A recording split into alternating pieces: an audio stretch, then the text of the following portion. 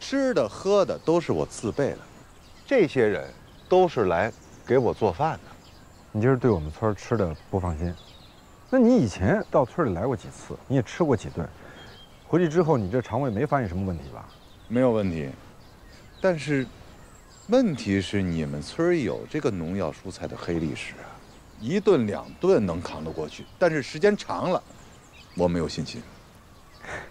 你说你对我们村这吃喝拉撒都没信心，你又口口声声说要来体验考察，要来投资，你这不是自相矛盾吗？不矛盾，因为我的投资可以彻底改变你们村。哎，孙书记，喝杯水。不用，我自己有。我喝我们村的水。好嘞，那给您放这儿啊，渴了自个儿倒。那不是国民老公张子浩吗？可以跟您合个影吗？可以。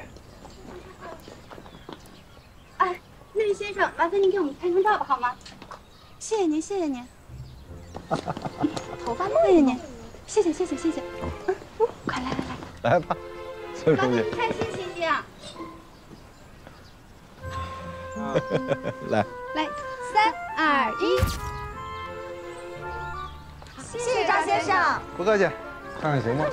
谢谢您，谢谢。你看，我的到来还能带旺你们村的人气。是，我承认你确实挺有人气，这也正是我为什么要让你把房车人都弄回去的原因。说实话，我们村正在推民宿和自助游，你说你在这儿弄这个大房车带人，大张旗鼓的吃喝你自己带来的东西，你让那些游客看见他们会怎么想？你会让他们误以为我们村的食品水存在问题。那游客他怎么想，我管不了，我只做好我自己该做的事情。可你的行为，你这就是在砸我们村的牌子呀！我觉得不应该吧？我告诉你不行啊！你把它弄走，必须弄走，全弄走！哎呀，孙书记，你看，我知道你是这个村的最高长官，但你也不能这么霸道，这么不讲道理吧？谁霸道谁不讲道理？道理我跟你讲了，你不听呀！你听听我的道理啊！首先，哪条法律规定房车不许停在后石沟村呢？有吗？还有，你们现在大搞旅游，开门迎客，是不是有很多的背包客过来？他们会不会在山上、在地里自搭帐篷、自带饮水和干粮？你们禁止过吗？是我们是没禁止，可他们也没有一个人像你这样。还是的呀。我的房车其实就是我的背包，就是我的帐篷，虽然它大了一点。美凤姐，我自己把钱付啊。你现在非要让我把房车弄走，然后吃住在你们民宿，那你这样是不是有点强制消费了？我完全可以到消费者协会去告你。行，张子豪，我承认你诡辩起来也有一套。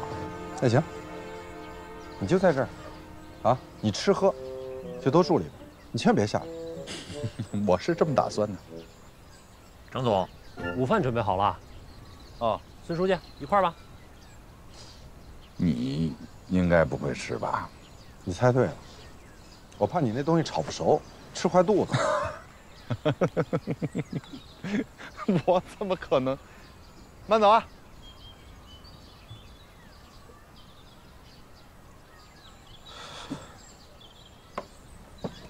领导，真是太气人了！我这样过去把他那桌子给他掀了。哎呦，你们城里的首付也这么抠啊？这比富贵还抠呢，在我这儿连个水都不买。哎，美凤姐啊，给我拿袋洗衣粉没有？啊，走。亮子，一块儿吃吧。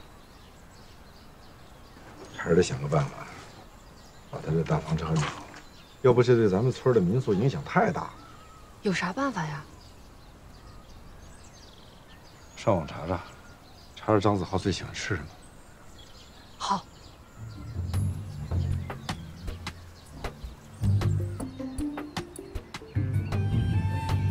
咱们这个村啊，总人口现在是578人，在村的总人口是274个人。这个村年均的降水量是超过800毫米，日均日照时间超过4.5个小时，所以它是很适合种植的。主要的这个种植的产物呢是蔬菜和玉米。咱们这个村啊是平地和山地组成的，这个村面积呢是4.37平方公里。合并海清村以后，这个总面积就会增加了，就会到8.12平方公里。张总这次来我们村视察呢，我觉得还是非常成功的。通过我们带着张总转遍了后石沟村的角角落落，我相信张总对我们村应该有一个深入的、感性的认识，啊，是的啊。下面呢，我们几个村委就给张总汇报一下我们村现在的这个基本的经济状况。张总。这样我那个介绍一下我们村的这个经济状况。我们这个村啊，从去年开始，这个经济这个增长，势头还是比较吸引人的。我们这个村的 GDP 啊，同比增长了6.75，跑赢了全国 GDP 的增速和全省 GDP 的增速。同时呢，我们村这个人均的年收入啊，增长了5.8，跑赢了邻村的6个村当中的3个村。打工那个汇回收入啊，增长了也有10个点。虽然我们村比不上富村强村，但是我们村啊，它的这个增长还是喜人有逼人。你干什么呢？睡觉了。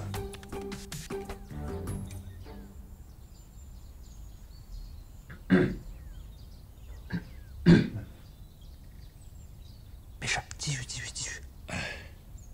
那行吧，我总结一下啊，就是我们村啊，从人口总数上、劳动力构成，还有经济发展水平、交通便利条件。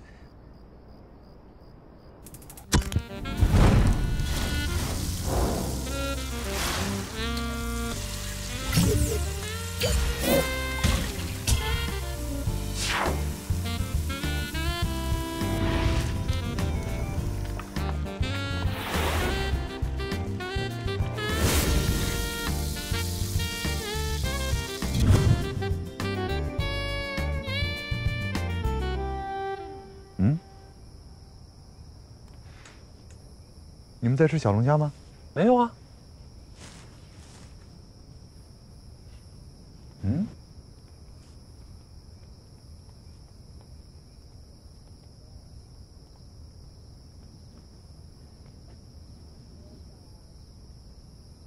亮子，哎，过去看看。得嘞。这个村子有点意思。你们这吃小龙虾呢？对呀。哎，你们村还有卖小龙虾的？村里哪有这个？这上面时代花园小龙虾主题晚宴，并且这是孙书记亲自下厨秘制的。已经都调查清楚了，他们搞了一个小龙虾主题晚宴，各式各样口味的小龙虾，还有孙光明秘制小龙虾。孙光明秘制小龙虾？对啊。不对。这个孙光明肯定查我了，他一定知道我是个小龙虾控，才来这么一手。我不上你这个当。收，上阵，收。大点。好，谢谢。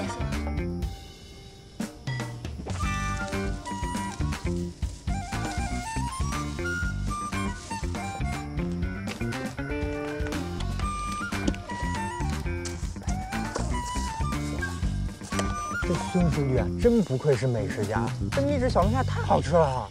就是，我从来没有吃过这么好吃的小龙虾。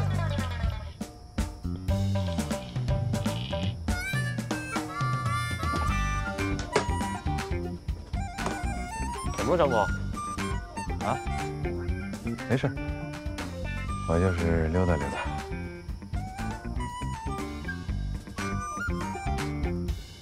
哎，张总。 张总，哎，你们好，你们好，没事没事，我就是看看你们这吃的是什么呀？看起来吃的挺香的啊，要不我吃点？哎，人家张总怎么会吃这个呢？对，张总是不是啊？对，我不吃这个，不爱吃啊，你们吃吧啊。啊，行，那我们吃。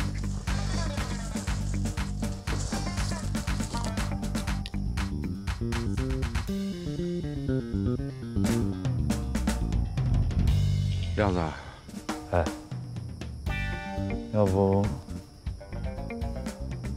你去一趟食材花园？不好意思啊，我们食材花园所有的食品呢都不能打包带走。哎，为什么呀？我们高兴，我们乐意。啊？不让打包外带啊？是。那凭什么他们刚才能在这儿吃啊？他们说。 那是本村村民不让游客打包外带。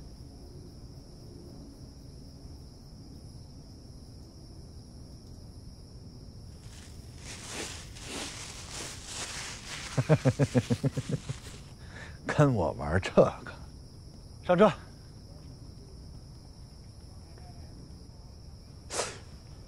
亮子，哎，我跟你探讨一个问题啊。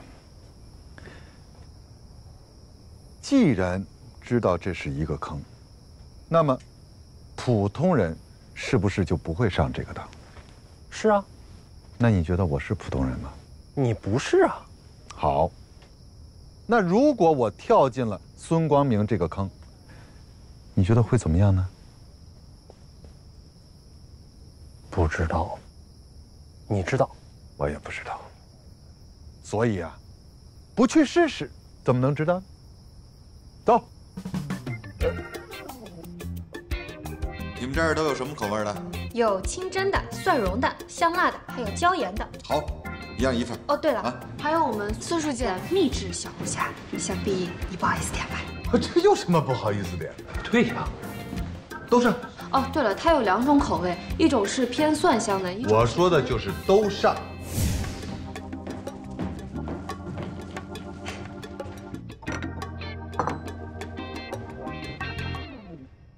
孙大厨，虾呢？对不起，张先生，本店不能提供给你小龙虾。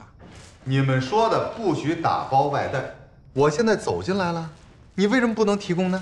因为你说过呀，你对我们村的食物饮水不放心，你的吃喝都由你的团队、你的那个房车解决，所以本店不能提供给你吃的。是，我是说过。 但是我转念一想啊，我觉得偶尔吃一顿吃不出什么大问题来。偶尔一顿也别吃。别，你先别走。不是，不带你这样的，孙大厨，你这把火勾起来了，不能不灭火呀，对不对？我告诉你啊，你这是歧视消费者。如果你这样的话，我完全可以去消费者协会投诉你。张子浩，咱们谁歧视谁呀？是你口口声声说对我们村的食物不放心，连口水都不敢喝。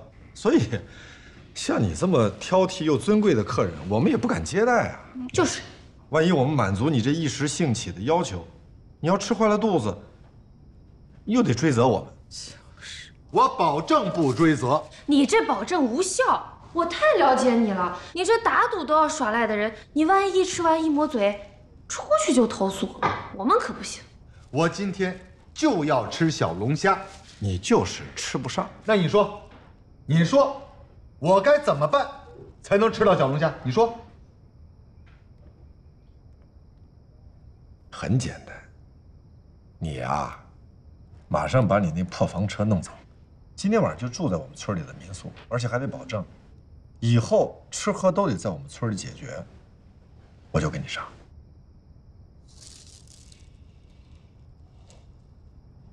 行，孙光明，算你狠。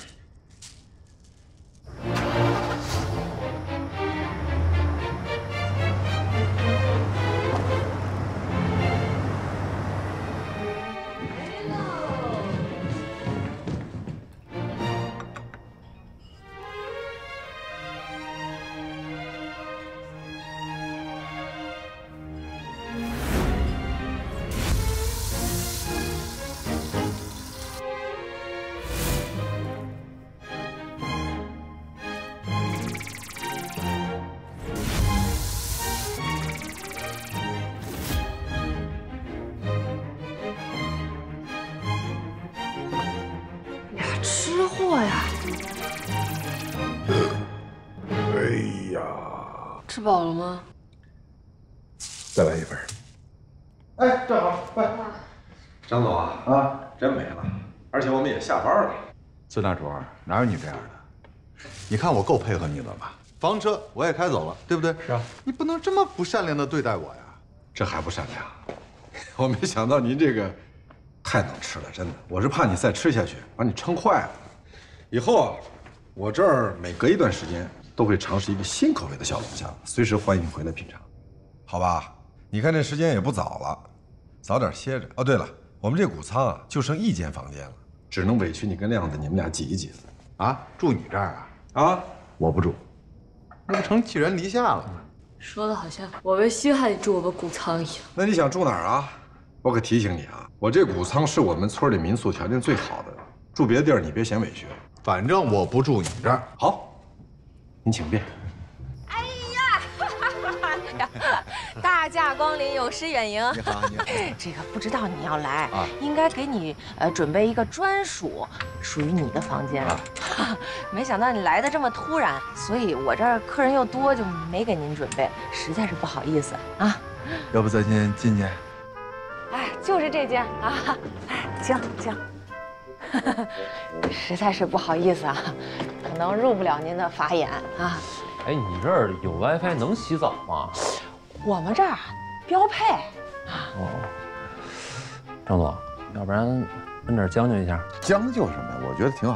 啊，真的啊？那这样，张总，看在咱们俩关系这么好的份上，我给你打个95折。哎呦，谢谢。那这样，看在咱们俩这么好的份上啊，亮子，双倍的价钱给。得嘞。啊，不用，那这样我就不打扰你们了。亮助理，你这个房间就在隔壁啊，我给您开隔壁啊。我先走了啊。好，行。来。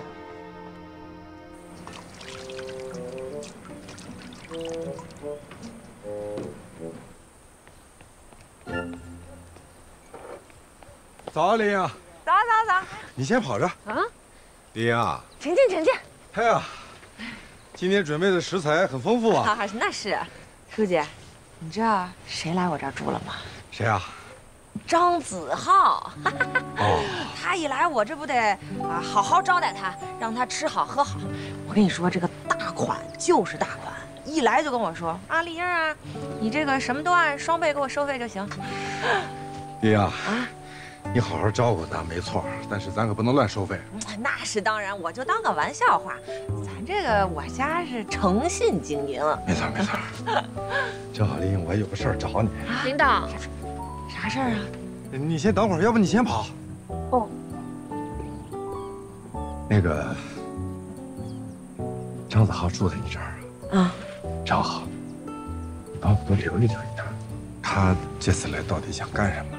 比如说见了什么人，说了什么话，是吧？总之，你要发现他有什么不同寻常的举动，你就告诉我。好，我知道了。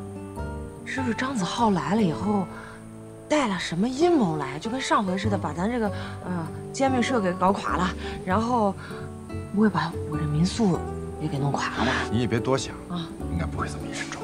哦。我其实确实是有点担心。他说到咱们村来考察投资环境，说心里话，我真的怕他乱投资、瞎搞项目。哦，明白了。放心，光明书记，以后我就是你在咱后石沟村的小耳朵。啊，好，领导，你跑不跑呀？走，好，走了。通过这几天的实地考察，还有情况汇报，我相信张总对咱们村应该有一个初步的了解。一会儿呢，人来了以后，咱们就着重讨论一下对村子、对未来的一个展望。这个张子浩，好像对咱们村没什么兴趣啊。我觉得也确实没啥兴趣。你这有一搭没一搭的，开个会都能睡着了。我是觉得悬，我觉得有点悬。哎呀，正是因为这样，所以今天我们必须要抓住这次开会的机会。一会儿人来了，咱们群策群力啊，给他打强心剂。还有，就亮总，坐。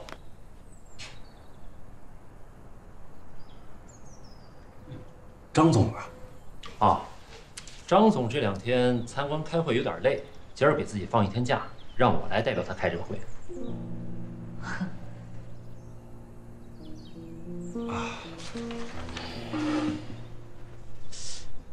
你看啊，咱们这2天也都陪着开会，这鞍前马后的，疲于奔命，咱也没说自己给自己放个假，是吧？怎么说话呢？哎，不好意思啊，梁总，这个村里人这个心直口快，您别介意啊。那个，要不，咱让张总休息1天，等他恢复一下元气，明天再开这个会。用不着。张总说了，速战速决，你们说的我都会记下来，回头1五1十的向他汇报。哎呀，张总啊，我跟您说，这是我自己亲自酿的酒，这是玉米酒，别地儿都喝不到。众人都说好，就差你的好评了啊！美女老板亲自酿的酒，必须得喝啊！走一个，走一个，好。怎么样？这个酒不错呀！啊，肯定的，我亲自酿的，独家配方。好喝，好喝。等一下，来。哎，稍等啊，这，来，咱们那个。对，摆一个这个姿势，交杯的姿势。自拍啊！啊，对，这样好看啊！来，1、2、3。我想了一下啊，对于过1000万的这个投资项目呢，村里打算给予以下的优惠政策。第一呢，就是企业在使用我们村的集体土地的时候减少租金，延长这个租用的时间。这个第二呢，李平。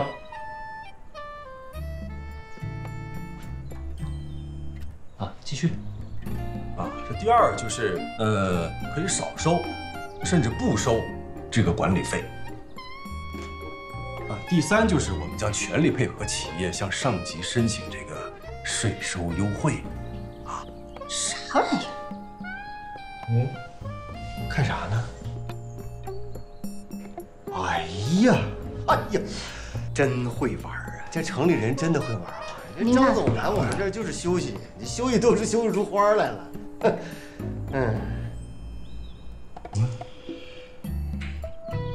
亲爱的，我这儿开了1上午的会了，也该回家吃晌午饭了。亮总，你在这儿先坐会儿。我先回去了。亮总，确实我今早上也没吃早饭，我这肚子也确实有点。哎，一鸣叔，你等我一下。亮总，你们先聊啊，你们先聊。刺激啊！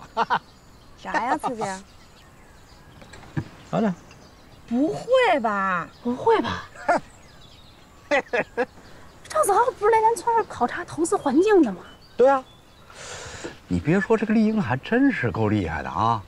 先是拿下了孙书记，现在又有拿下张子浩的节奏，这叫占了一城又一城啊！咋那么大能耐呢？对呀。什么一城又一城？拿来我看看。我就说这个张子浩不靠谱，等1上午都没来，说是来个什么考察经济，结果就是来白玩。张总，都说你来我们村儿是来考察投资环境的哈？你考察咋样啊？差不多吧，8、9不离10。啊，那我们村儿这个投资环境挺好的，你准备投资啥呀？没想好啊，投资什么呀？来，啊，来，胖，你觉得我应该投资什么呀？我觉得呀，我觉得你可以投资我这个民宿呀，挺挣钱的。规模小了点。那你到我们村来投资啥呀？你跟我说说呗。哎呀，别提投资了，喝酒啊，喝酒。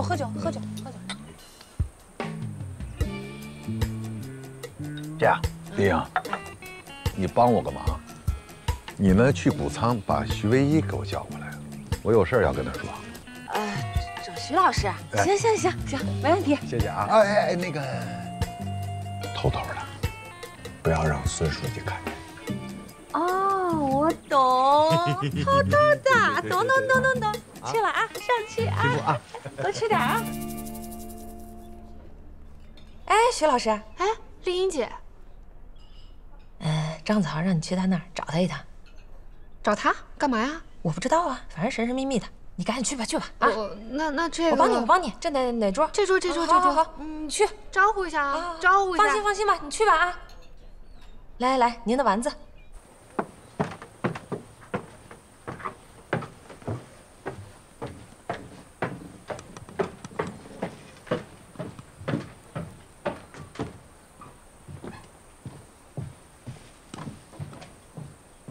张子浩，你让丽英姐来叫我，而且又是私下，你究竟又要耍什么花招？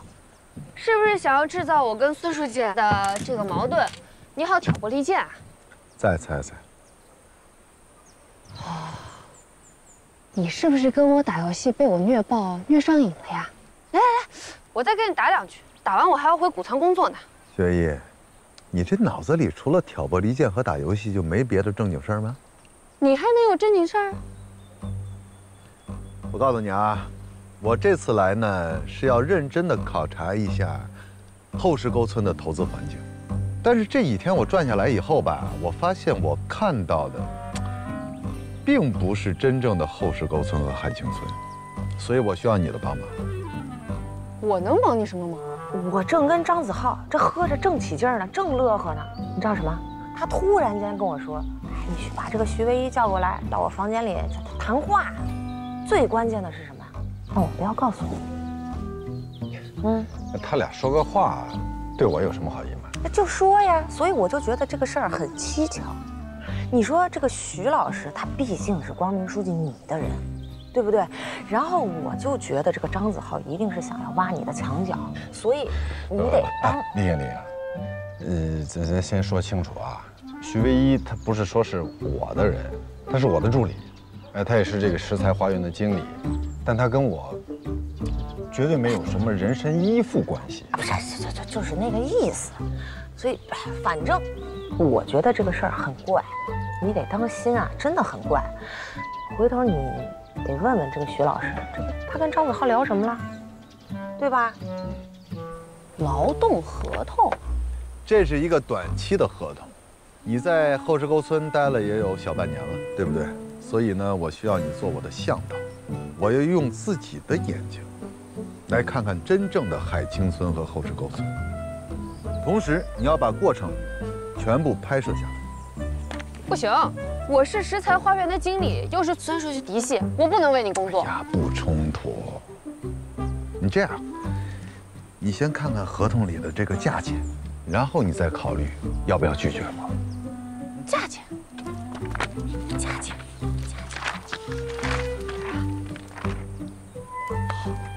，2万1天，工作多久啊？随你。徐唯一啊，在孙光明聘你当助理之前，其实你已经山穷水尽、入不敷出了，不是吗？你向小额的借贷公司借款，还你的车贷，你交不起房租，被房东赶了出来。你现在1个月4000多块钱的工资，根本就覆盖不了你6000多块钱的车贷。所以你只能给这个村里的所谓的首富叫什么孙富贵啊？刘富贵儿。啊，对，刘富贵，做情感咨询，你连这点小钱都挣，足以说明你的生活和你的经济状况。你太需要钱了。你怎么可以把我调查得这么清楚的？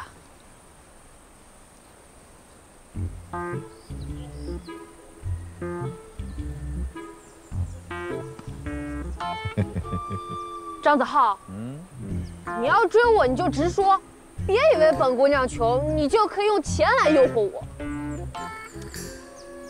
哎呀，徐唯一啊，我保证你想多了，真的，我心里只有月兰一个人。你呢，看上去确实是挺漂亮的，但是就是你这个笑啊，稍微缺少了一点女性特征。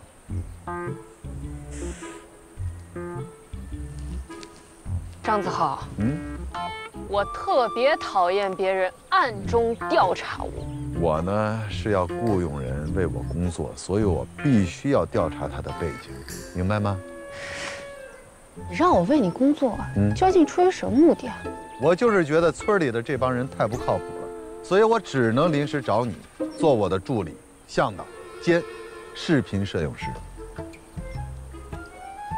不行，算了。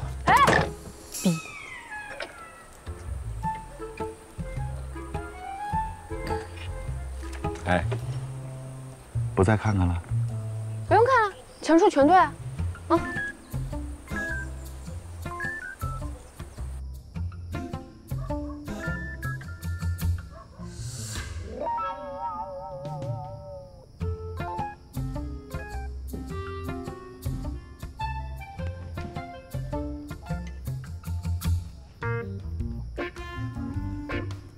徐经理回来了。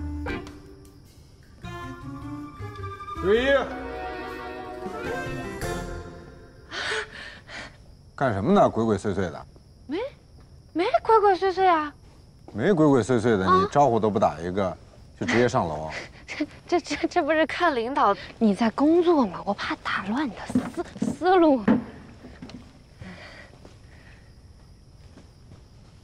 丽英下午说，张子浩找你去他房间，找你谈话。啊，是的，就是丽英姐叫我过去的。他找你干嘛呀？又找你打游戏？不是打游戏。那干嘛？有事儿？哎呀，领导，我正想跟你说呢，这个张子浩想在我们村再转转，想请我做他的短期向导，所以谷仓这边我可能要请1到2天的假，可能1天就够了。李坚他们不是都陪着他？把咱们村和海清村都转了吗？他怎么还让你陪他出去转啊？我不知道啊，可能他想再转转，再玩玩。这李建安可能陪着他，他有点放不开手脚。领导，你是知道的，我现在的死穴就是穷。张子浩给我开的这个酬金啊，非常的丰厚，这做2天下来，这个钱可多了，正好可以缓解我的经济危机。领导，你理解的啊。可多了是多少？就是可多了。行，你去吧。领导，你可别觉得我是嫌贫爱富，投奔了张子浩。我没那么小气，好吧？我跟你说，我就是觉得张子浩这次来啊，说是考察咱们村的投资环境，但也说不出来哪儿有点怪，所以你这次去啊，你也正好多注意注意，多观察观察他的举动。好的，领导，我就是你安插在张子浩身边的美女商业间谍。什么乱七八糟的？张子浩人不坏，我也没把他当敌人，我是担心他别再像上次帮咱们处理咱们村的滞销煎饼一样，好心办坏事儿。所以说呢，我也是想多了解了解情况，能够提前做点预防。明白。赶紧歇着去。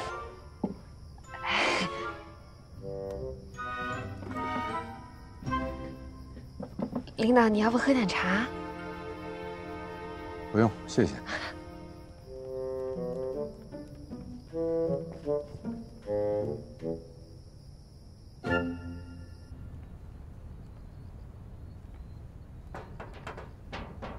于主任，张总，哎呀，您怎么来了？那等会儿我泡壶茶去。啊，不啊，不用忙，我让你准备的资料怎么样了？哎呀，啊，这来的太巧了，这个刚弄完。哦，您看看，辛苦啊！不行不行，给我拿回去，慢慢看。哎，张总啊，我这个心里一直没底，这2天考察，包括参观，也都差不多了。您能不能跟我说句实话？您对我们村这个投资，到底有没有兴趣？有啊，当然有了。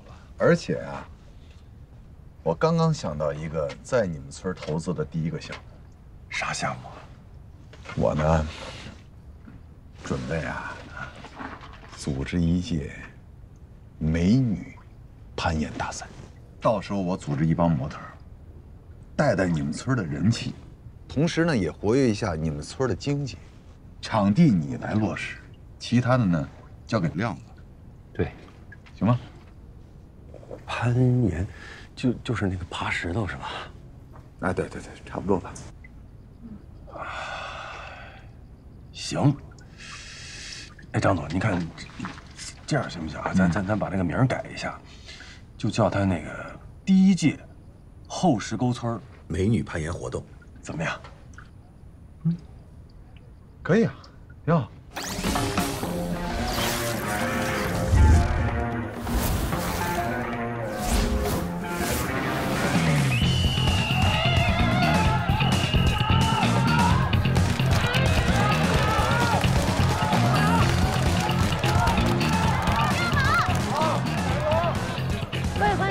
这里是西海电视台生活连连看栏目，我是主持人岳兰。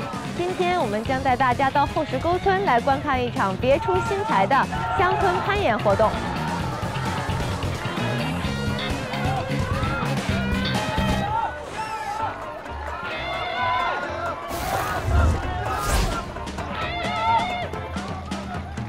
你看这城里的丫头啊，真厉害！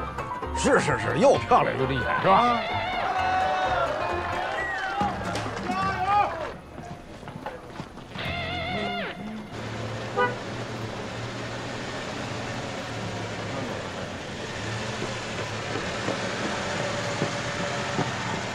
哎，玉琪啊！哎，孙书记，这村里怎么一下涌出了这么多人？咱村办的第一届美女攀岩活动啊，全是大美女爬墙。你想那画面，大长腿在你面前呜嗷的，肯定好看。您不知道？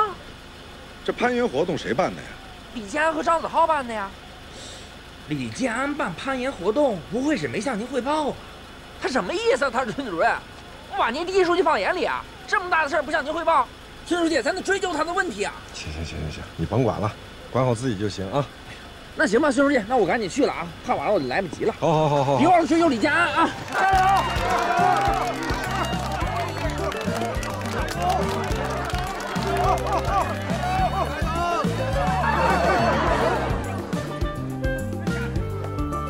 这玩意儿挺有难度啊！加油！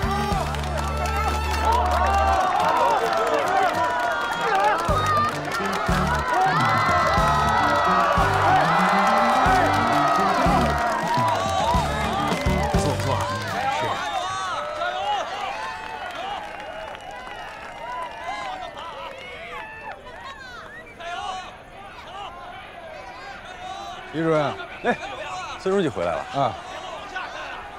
看看，第一届后石沟村美女攀岩活动怎么样？不行，咱们村儿现在到处都是人，今天这个民俗生意肯定火到爆。这就是张子浩说到咱们村来投资的项目，你以为嘛？后边肯定有大项目。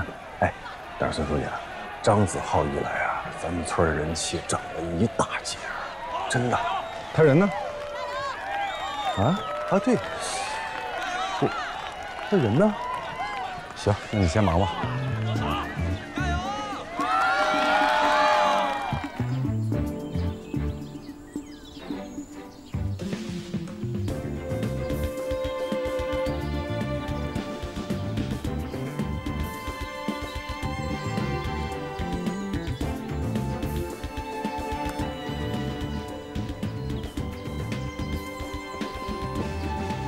哎，张子浩，我怎么觉得越来越不对劲儿呢？这些人都什么来头啊？那两个呢，是我请来的测量专家；这两个老外呢，是我专门从欧洲请来的顶级的农业专家。你之前怎么没有告诉我有这些人来啊？我之前没告诉你吗？对啊，咱俩谁是老板呀？你就是一打工的，我凭什么什么事情都告诉你啊？真逗。张子浩，我严重怀疑你的目的。你爱怀疑不怀疑？我告诉你，许唯一，如果你想拿到这份薪水，你就按合同给我好好工作啊！拍视频。我废什么话呀？去啊！哎，拍视频，哼！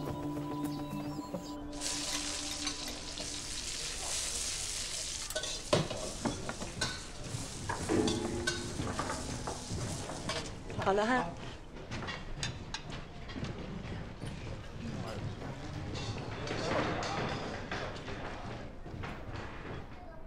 先生，豆芽。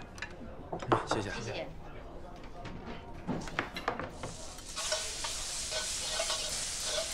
我不吃，你快多吃点吧。玉兰，哎，怎么坐这儿吃啊？因为你们这个食材花园已经爆满了呀，生意火爆。再说我们在这儿吃挺好的，可以呼吸一下新鲜空气。你是来报道这个攀岩的事儿的？对啊，张子浩不是在你们这儿搞攀岩活动吗？非得让我来报道一下。那他人呢？他怎么不陪着你们？谁知道呀？一大早来就没见着他。你忙吧，我们自己在这儿就行了，忙去吧。孙书记，哎，那个客人们都在催菜呢，快破口骂人了。哦，我马上来。你让徐唯一安抚一下大家情绪。徐老师的一早就不见人影了。